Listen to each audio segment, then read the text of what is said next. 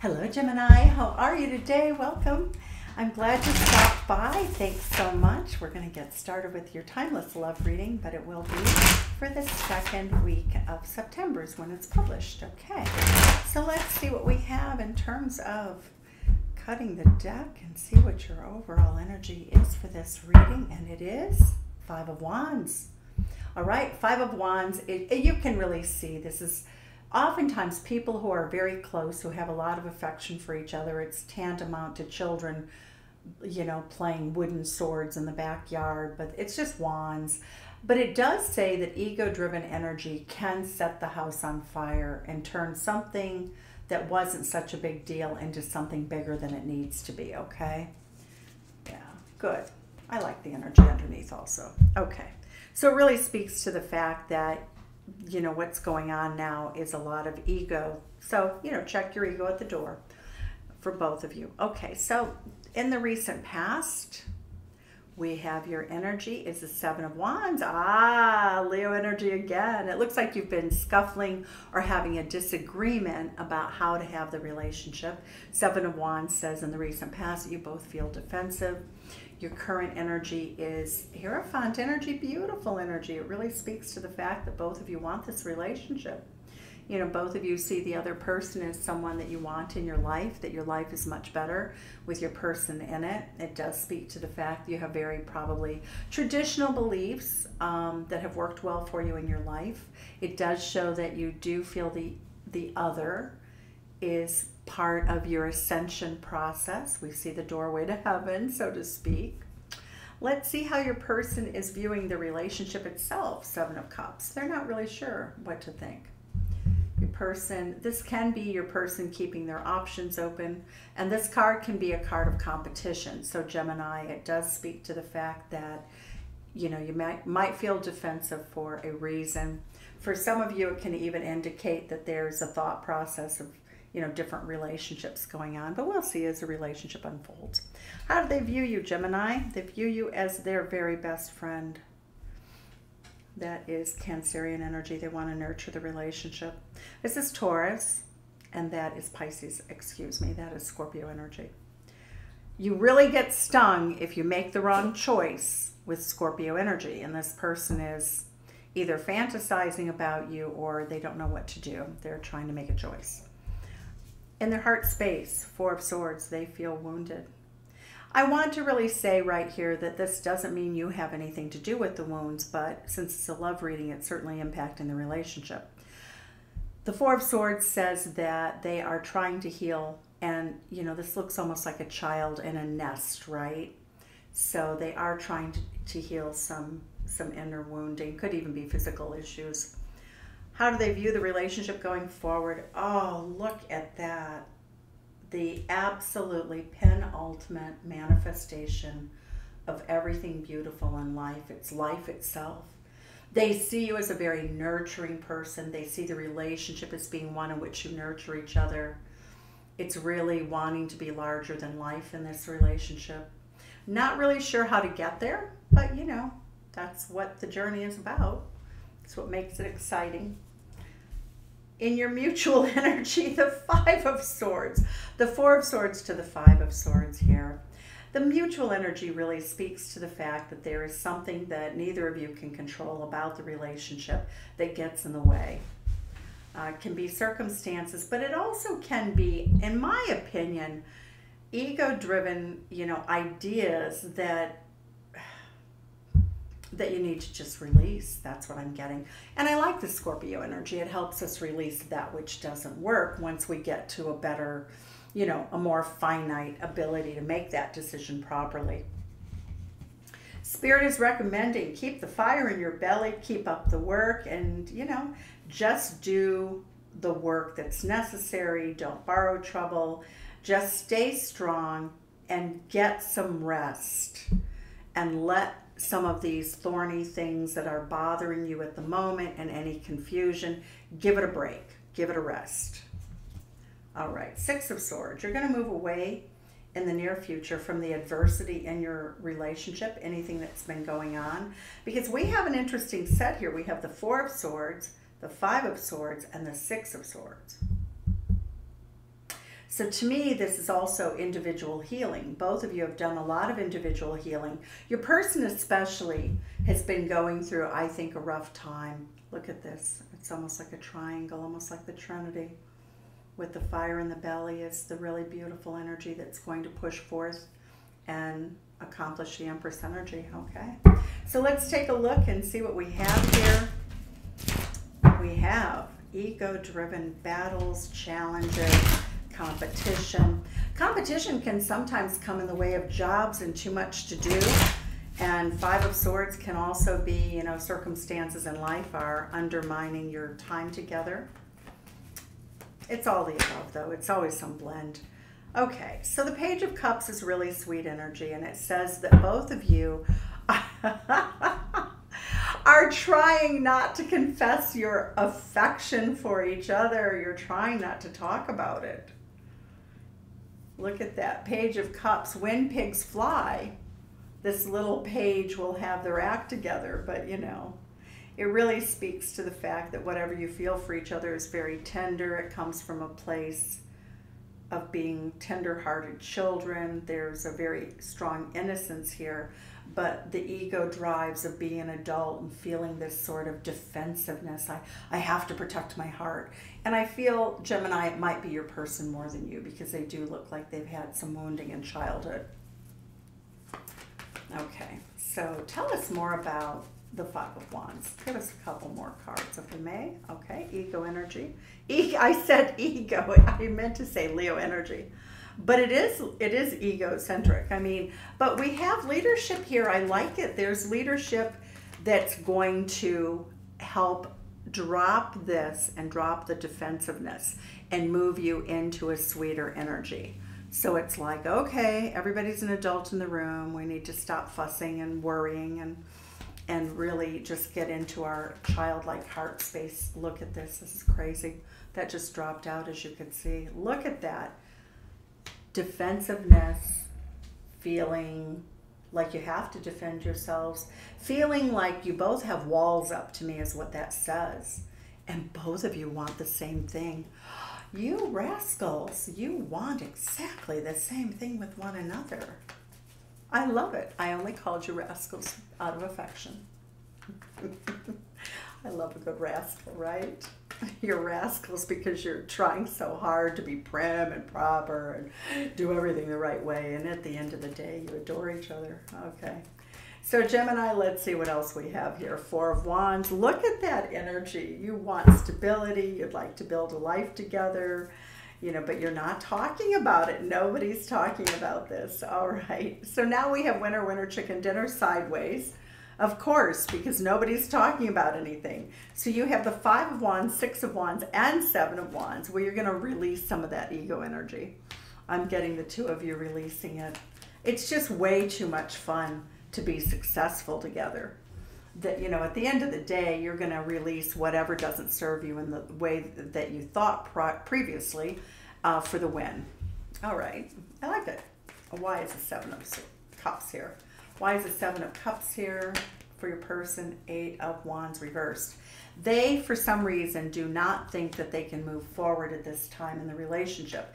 The Five of Coins tells us that spiritually they're not seeing the big picture, because the big picture means if they lift their head out of their shoulders, there's a key to the door to open up the opportunities. In which case, you could have a passionate new beginning, but until they get the 411 information call from Spirit, they're not going to see past that. So right now they're stuck. It's a feeling of stuckness. Okay, what else do we need to know? That's what's causing the Five of Swords. The Five of Cups. Sadness, disappointment, feeling like life isn't fair, feeling like they want to move ahead with you. But to do that, they might have to leave something else behind. That can be an attitude, it can be a person, it can be a situation, it can be a location. Ace of Wands, they really want it. Look at this, Ace of Wands and Ace of Cups, clarifying all of that confusion. They want a passionate new beginning in love with you. Beautiful. Okay, so the Three of Cups, why is it here? Why is it here, Gemini? Look at you. The person views you as somebody who has mastered the money and the stability and the passion and the loyalty in their life. They see you that way.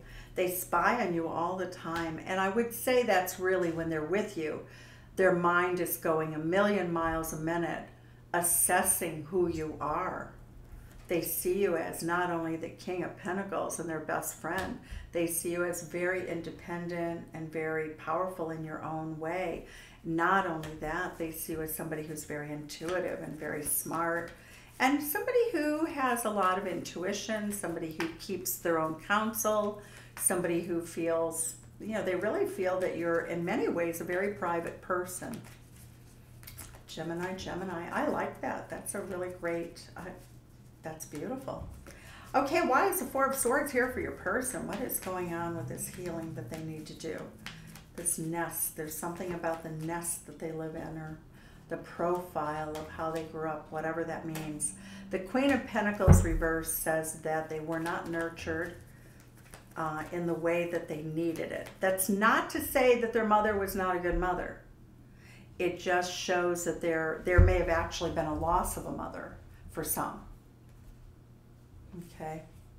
Because usually the birds, you know, the mother bird is feeding the baby bird in the nest. Shows that they were left alone in the nest and that the mother wasn't there, even though it looks like this is a very beautiful mother, a very good mother. You know, there are people who get orphaned. There can trigger abandonment issues, but that's what I see as very much this is an issue from childhood. It's about not having received what they needed. And the Strength card. Look at the beautiful person your person became. No matter what happened, they really have this beautiful ability to love very deeply, and they love you very deeply. Scorpio energy. You know, that's that justice, that's the Judgment card, right? This is releasing, Phoenix rising. Beautiful energy. I mean, it's just exquisite because this person's very strong. But it still impacts them. What I'm seeing here is that your person holds back when they're not comfortable early in relationships. I think it takes them a long time to trust people. Why do they see you and the relationship as the Empress? Oh, look at that. Again, so many cards. Six of Swords. They see you as the penultimate, possibly mother they didn't have. You know, you may be a mother of other children, but they see you as a creative. They see you as abundant. They see you as their wish fulfillment. And I would say, I mean, just on a very practical level, they think that you embody everything that they wish for, not that they're wishing for you. They have you in their life. The Six of Swords says that they definitely want to move past any difficulties. They don't want to be in an energy that is, you know, they want to move past their own healing. They want to enjoy abundance with you. For some of you, this person may want to move towards you or in with you. Five of Wands, they're conflicted. The ultimate inner turmoil. Ten of Swords, walking away. Wow, okay. So there's a lot of inner turmoil here with your person.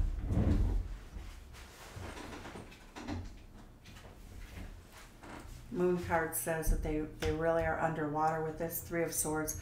So for some of you, there could be a third-party situation. There could be a marriage that has to be left behind to a person that they really love but they're not in love with, to somebody that...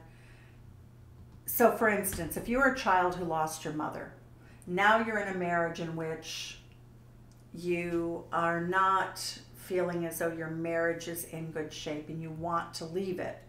But you wouldn't leave it because you would not want your children to feel orphaned. So it's an interesting energy. It'll be different for different people. But they see you as the manifestation of everything that they want. You embody everything. Again, we have Hermit-like energy. Six of Cups, they want a reunion and you are their best friend. Again, the best friend card is here twice. There is so much. I feel as though your person has this inner thought process that keeps looping around. I feel it's like bing, bing, bing, bing. I want to be with Gemini. I love Gemini. Gemini embodies everything I want, but I can't leave because I have all these other obligations. I'm a strong person. And then they just keep going through this energy. That's what the Seven of Cups is. They just keep mulling this and trying to turn it over and over again, but they cannot deny their love for you. They cannot deny how they feel about you. They don't know what to do about it because they feel as though they have sacrifices that they need to make for other people so that they do the right thing. Fire in your belly, fire in the belly. Throw caution to the winds. Don't feel so burdened. Look at that. Be a little bit selfish is what Spirit is saying. You know, allow yourself the freedom to do what you want to do. Both of you. Have that new beginning. Study the situation carefully. Communicate. Look at this. Your outcome is moving away from troubles into deep love. Being very emotional with each other. Wow. The recognition will come this week that this is your person. Your person's, I feel this is more on the part of your person than it's on the part of you, Gemini. The Three of Wands is all about the energy of my ship has arrived in the harbor. Look at, we have a boat and ship has already arrived. Tiki torches, starry nights, water, really feeling very loving, very tranquil, very excited by the journey of love. And Three of Coins working together, getting out of your head, getting out of your toxic energy. A really beautiful love offering that is going to require Scorpio energy, the end of something from the past and the beginning, so that you can begin and have your beginning in this relationship. So we're going to look at your journey of love, your person, and then we're going to look at you. Or, excuse me, we're going to do that reverse. We're going to look at your love journey first. What is the love journey of our beautiful Gemini friends? What is the love journey here? Lovers, that's your card, Gemini. The Lovers card is your card, and you know, the major arcana, it's all about making a choice, but it really says allowing yourself to just feel the feels and love deeply and cherish this beautiful connection. Your person's love journey, legacy of light. What I said about the mother, the legacy. They want to be a legacy of light, and that is their journey to ascension, is in their healing process to realize that they're still allowed to have love, even with responsibilities to other people. All right, so let's see what we have here for the High Priestess Oracle energy for both of you, the wisdom of it. What's the message for you? You have clarity, planning, release, and releasing illusion. So you're pretty comfortable. You know that, you know what part your work is in this, and you know what part belongs to your person. All letting go with the flow. Go with the flow. Your person is coming into alignment. They're letting go, they're cleansing, and they are receiving. That is a profound, profound message. One other card flipped over on my hand as I pulled this. Bright heart light, open connections. So you are coming into a level of union with the 1111 card. You know, if twin flames is part of your journey, or you feel it is, I don't even care what you call it. A rose by any other name is still a rose. You are in ascension, both of you. Beautiful energy.